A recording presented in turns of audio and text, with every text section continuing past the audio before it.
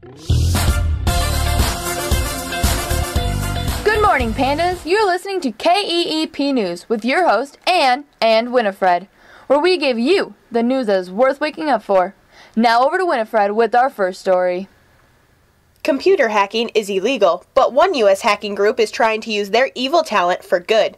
ISIS conspirators post propaganda, share video beheadings, and add members to their group via encryptions. The American government can't crack all of their codes. However, Anonymous, a U.S.-based hacking group, is actually making progress. Let's see what they have to say. ISIS, we will hunt you, take down your sites, accounts, emails, and expose you. From now on, no safe place for you online. You will be treated like a virus, and we are the cure. These patriotic techies are currently working to take down ISIS online. Thank you, Winifred.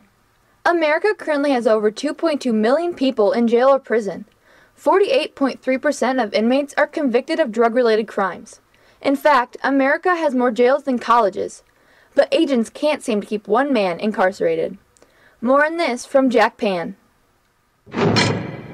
U.S. federal agents continue to search for the infamous Mexican drug lord El Chapo, who broke out of a maximum security prison for at least the second time in July of 2015.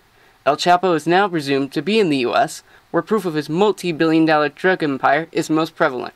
El Chapo is believed to be worth $4 billion and is notorious for a lifestyle that includes Ferraris and exotic cats as house pets. The current reward for his arrest is $3 million. Thanks, Jack. As lawmakers legalize forms of marijuana, will drug-related arrests decrease? We'll bring you more on that story in tomorrow's Nation Outlook.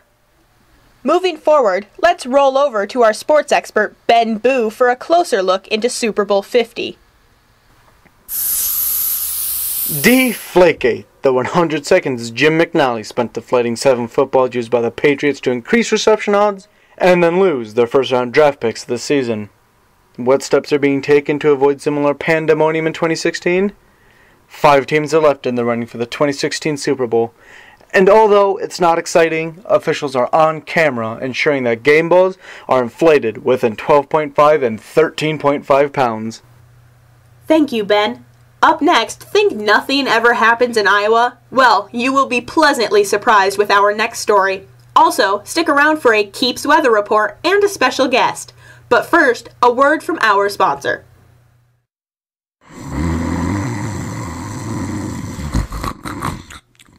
Are you struggling to make it through the school day? Do your eyes close on their own? Have you ever been yelled at for falling asleep in class? Well, make your way down to the Student Council-run coffee shop Star Panda, located in the cafeteria. Committed to making your school day bearable, they're open every morning before school starts. Part of the proceeds go towards Panda Preservation Incorporated to help protect and save panda bears. Each cup of coffee is just $1. You'll be saving money and the life of a panda every sip of the way. Welcome back, Pandas. Now, let's take a look at some local news over with Anne. A local business owner standing roadside with a sign that said, "Offered these guys a job, they said no, don't give money."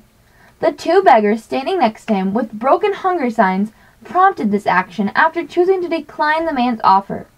The business owner hopes to raise awareness about individuals trying to take advantage of the generosity of others. With that aside, let's take a look at the weather report with Sunny Sam. Unseasonably warm weather continues today. The sun will bring a high of 52 and a low tonight of only 45.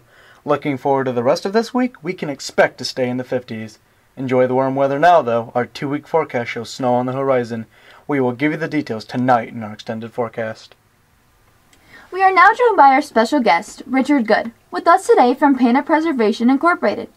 So, Richard, what can everyday people do to help the pandas? Well, we appreciate any and all donations. Or, if you would rather get involved, we are always looking for volunteers to help keep our shelter up and running.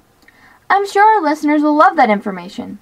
On a related note, what do you do with the money raised? What exactly do people's donations go towards?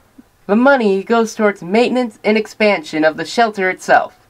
It also goes towards the specialized organic foods we feed the pandas, and it covers all medical expenses of the animals. We keep them in very healthy, safe conditions. Our goal is to save these majestic and lovable creatures. Of course. Thank you, Richard, for coming in.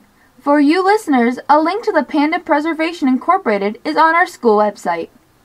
This year alone, our school has been able to donate over $300 to Panda Preservation Incorporated. For more information on any story you have heard today, or to voice your thoughts on today's show, visit our website.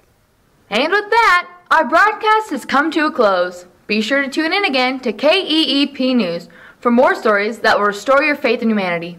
Until then, I'm Anne, simply saying, have a great day. And I'm Winifred, reminding you that we are on every morning, same time, same station, and advising you to keep looking on the bright side.